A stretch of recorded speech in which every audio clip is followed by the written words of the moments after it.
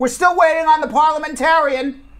No news, they say, is good news, I guess, or not necessarily. We don't know yet. We are waiting on her ruling on Plan B. Plan B is to change the registry date, to update the date for 245I adjustment that allows you to pay the penalty fee. If the Parliamentarian rules yes, those two rules and possibly more that we don't know about will be put into the budget reconciliation deal that looks like it is coming together this afternoon. The Democrats, both on the progressive side and on the moderate side, they have been saying very positive things. They feel that they are getting closer to getting a deal.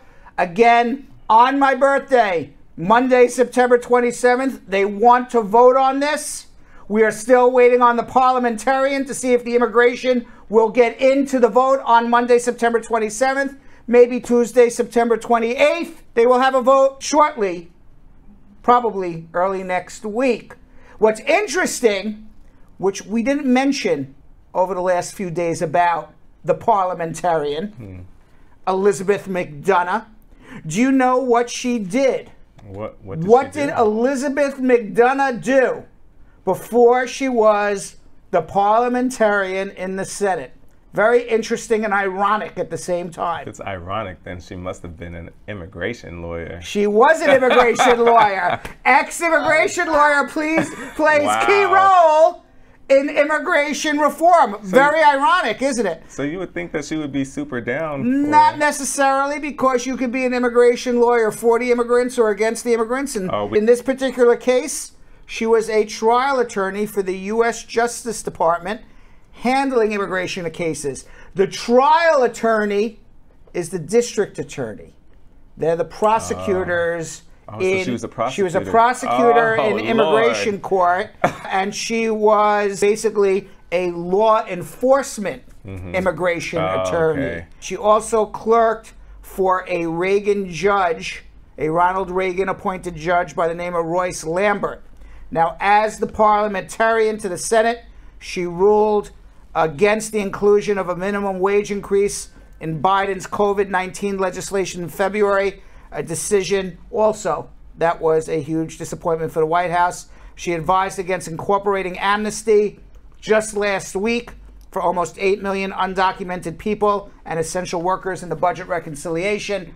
As we said, her ruling was because the amnesty that they were including in the budget reconciliation was brand new laws. And she said, you are not changing an existing law to increase budget revenue. What you are doing is you are adding new laws. And by the way, yes, it may raise income for the budget, but that's ancillary to you making a new law. That's why the Democrats went back with Plan B. They're amending existing laws.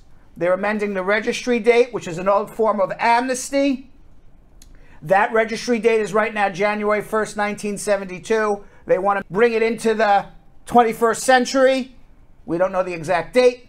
As we said yesterday, it could be January 1st, 2010, January 1st, 2015, January 1st, 2020, or some date in March of 2021 when we all went under quarantine for the pandemic. It could be any of those dates.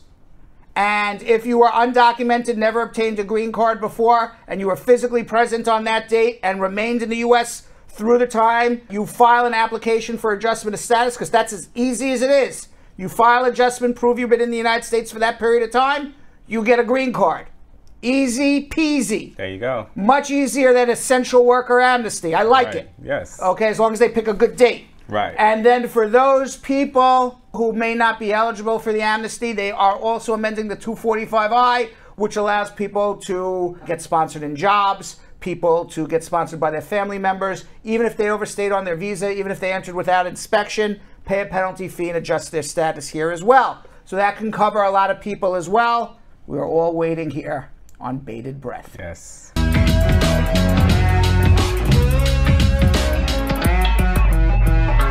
Thanks for watching. For more Bradshaw Live, like and subscribe to our YouTube channel.